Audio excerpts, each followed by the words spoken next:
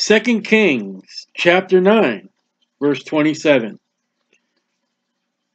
But when Ahaziah, the king of Judah, saw that the king of Israel, Jehoram, has been killed by Jehu, he fled by the way of the garden house. Nice building, your gardens, trying to get away. And Jehu followed after him and says, smite him also in the chariot. He's going to the garden house, he's in a chariot. Speaks how huge this place is. And they did so as the going up to Gur, which is by Iblim. And he fled to Megiddo. Now, we've been looking at the second advent of Lord Jesus Christ. That's Armageddon. That's that final battle. That's the second to last world war in the Bible. You say, well, what's the last world war? When after the millennium, Satan's released, and he gets an entire group of people all together to kill Jesus, which doesn't happen. Fire comes down and boom, they're gone. But here Jehu, he's anointed. He gets on this horse. He's going after the enemies of God. And we have Megiddo showing up. This all has application to the second coming, to the tribulation period, Megiddo. Now, Jehu is not a type of Christ 100%, but no types are 100%. And his servants carried him in a chariot to Jerusalem. This is Ahaziah, he's dead. And buried him in the sepulchre of his fathers in the city of David. In the 11th year of Joram, the son of Ahab, began Ahaziah to reign over Judah.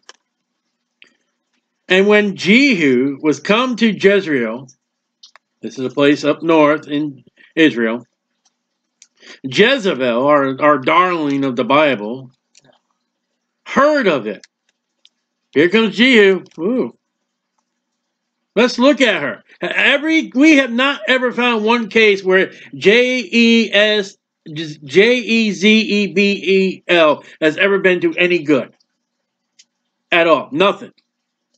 She's not a good wife. She's not a good queen. She's a murderer. She has her own religion. She has her own prophet. She's just so let's see what Jezebel does to that. And she painted her face. Painted is the first time that word shows up, and the only other place it shows up is Jeremiah 22:14. And they painted it with vermin. And that's not good. Read Jeremiah 22:14. So when you got your makeup being painted on, with brushes, you use a brush. Short brushes, long brushes, pencils, eyebrow pencils. You are following the means of Jezebel.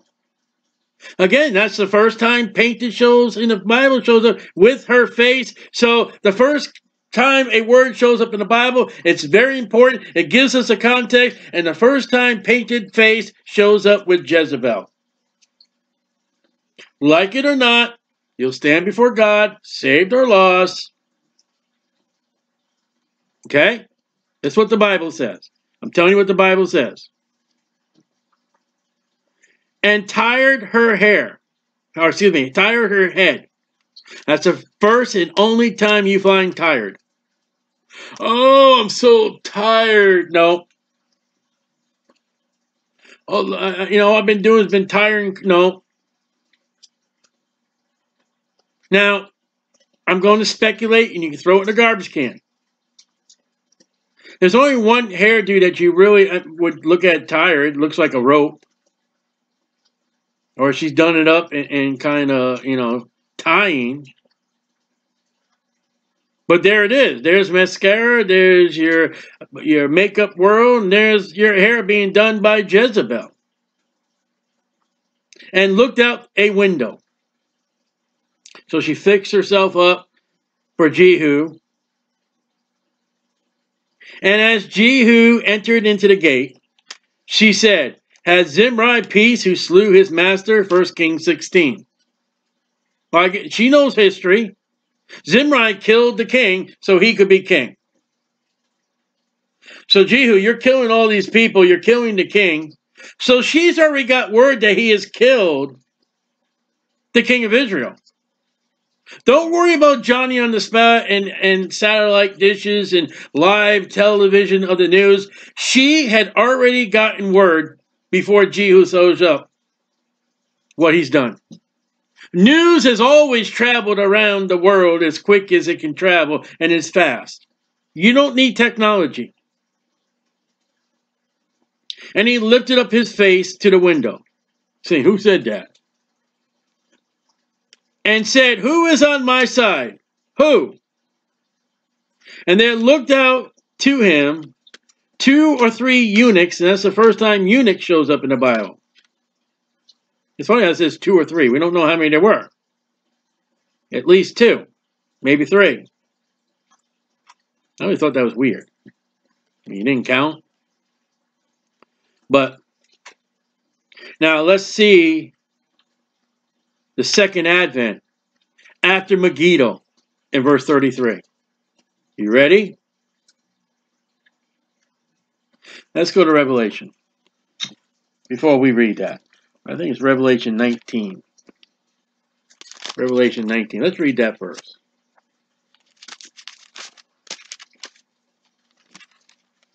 Revelation 19 verse 11 before we read about Jezebel.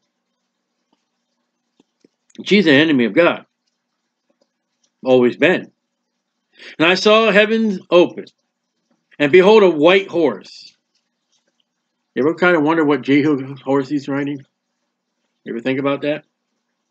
And he that sat upon him was called Faithful and True. Well, that's not Jehu. And in righteousness he does judge and make war. That's what Jehu's doing right now. You're the king of Israel? Yep, you're dead. You're the king of Judah? Yep, you're dead. It's what it is. It's not what a judge. Yet you are charged. You're guilty. His eyes were as the flame of fire. I wonder if Jehu was angry. And on his head were many crowns.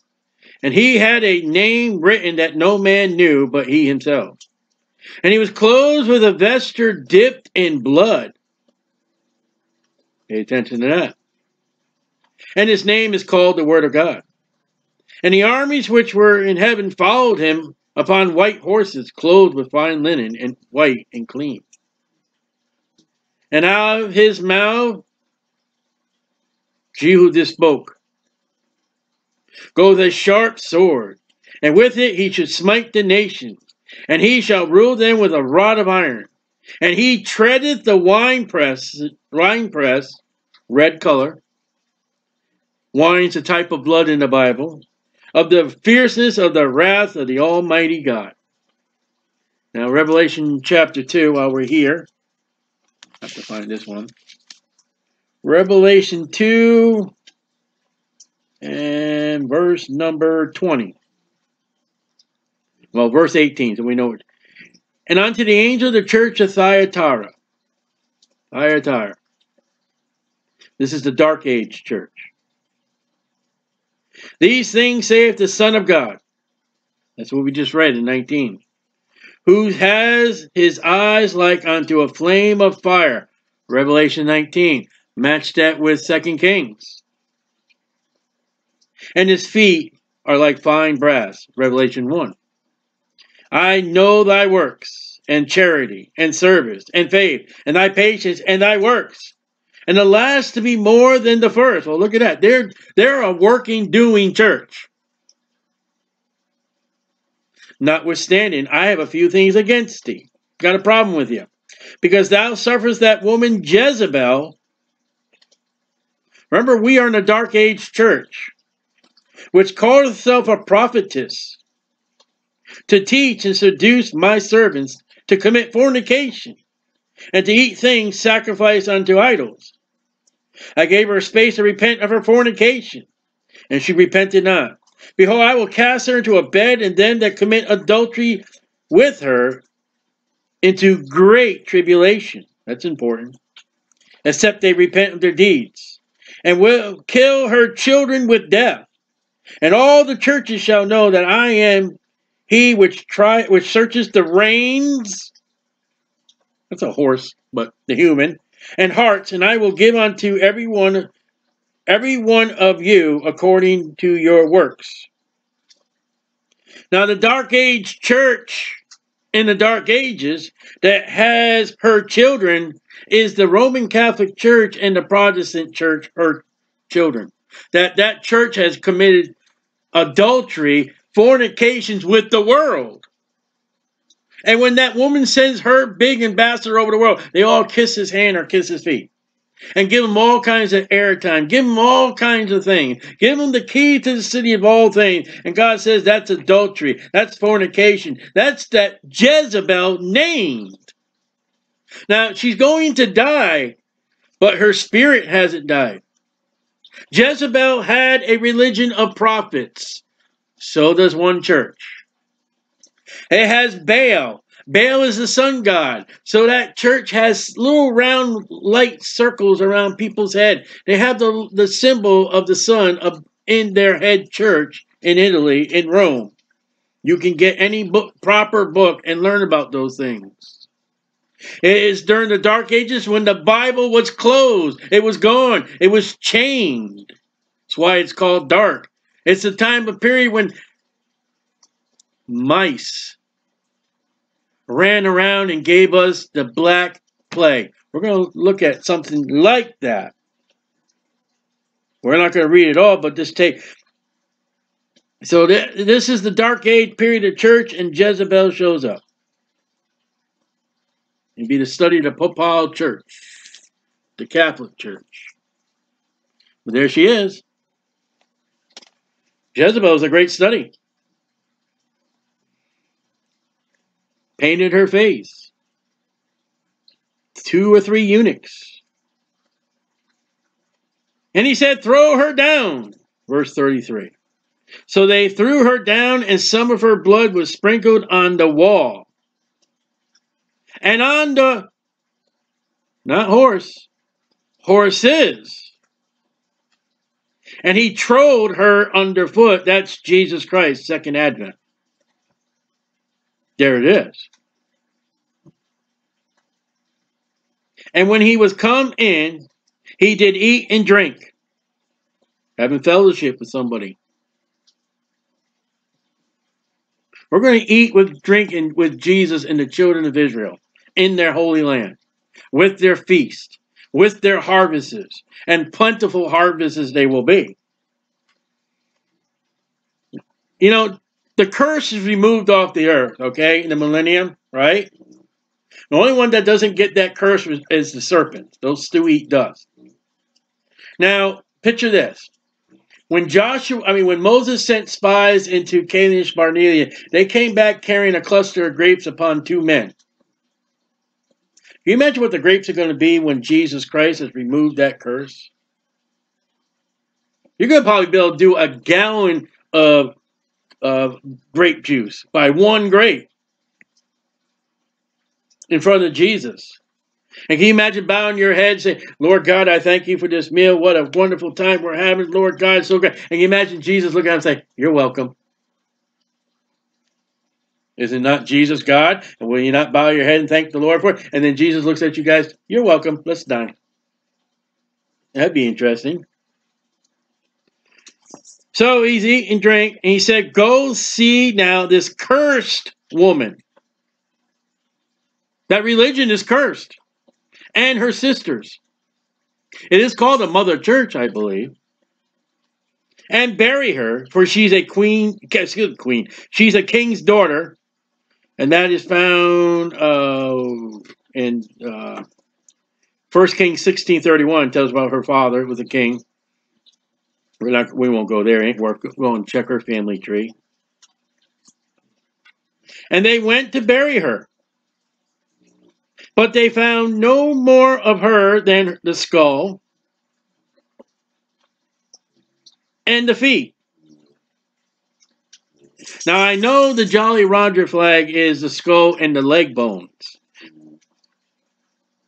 But isn't it funny how you almost see the identification of danger and poison as in what Jezebel's left over in? And when you run that to Revelation chapter 2, verse 20, the danger, the warning sign of the Bible of the skull and 2 bones, there it is. It's Jezebel.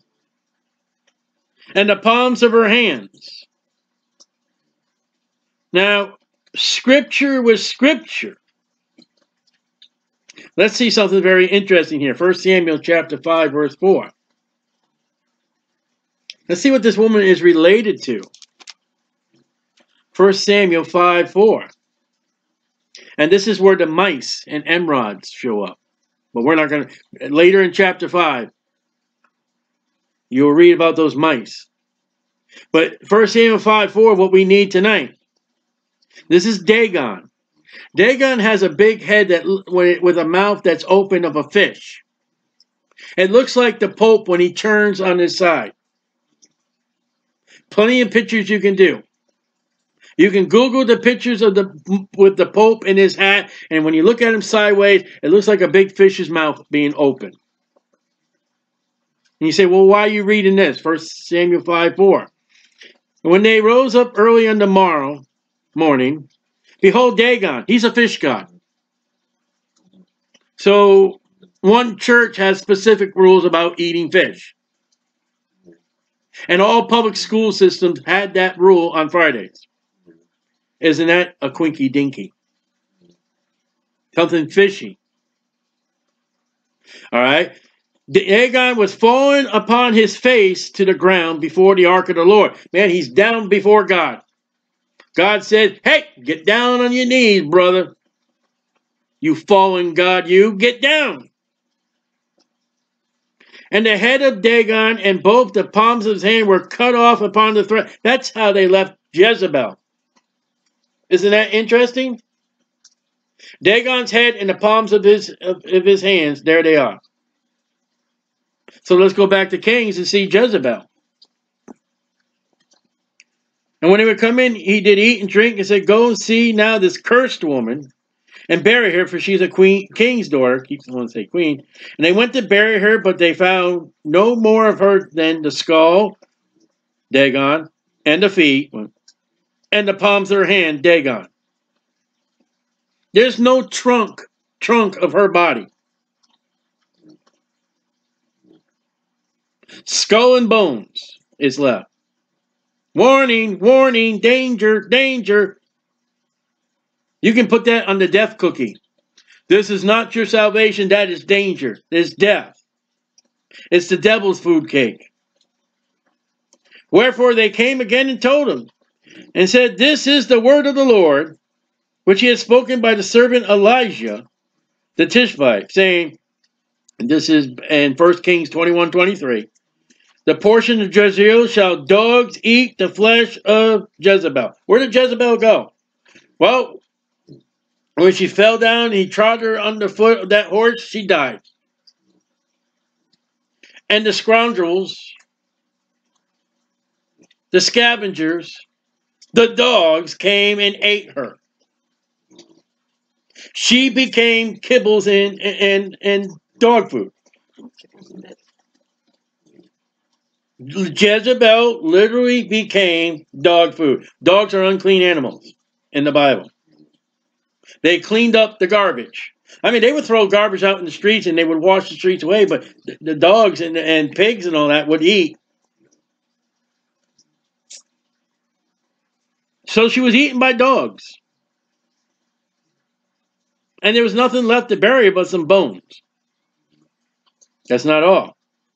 And the carcass of Jezebel shall be as dung upon the face of the field.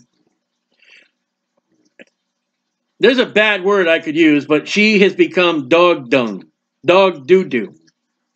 You know that stuff that you step in and you got to clean your shoes off? You know that stuff where you go to dog parks and they tell you to pick up after your dog? That's what Jezebel became. She became dog crap. The final being of Jezebel, she's a bunch of crap somewhere now that has been, hardened and gone away of rain and weather and all that. So in the eyes of God, this religion that shows up in Jezebel in Revelation chapter 2, verse 20, it will come to crap.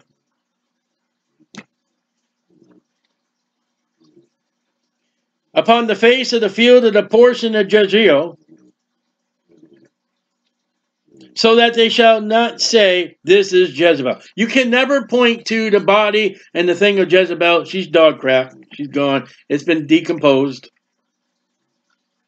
We don't even know which dog ate her. We don't know which dog. I mean, the double dog. I mean, she's just piles of crap over. I mean, that's the only way I can put it clean. What an end for a woman. And that's her end. And then when we go back to Revelation chapter 2, she's a church. The spirit of Jezebel is a church.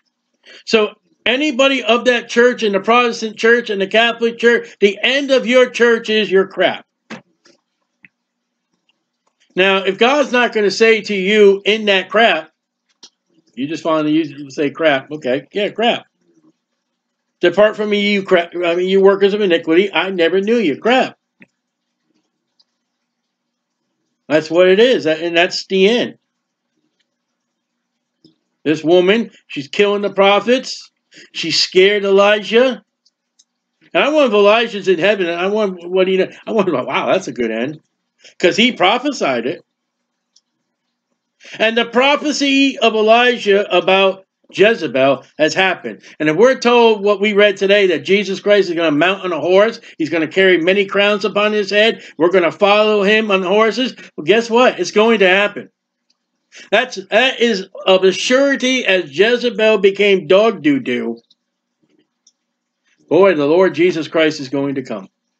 Amen.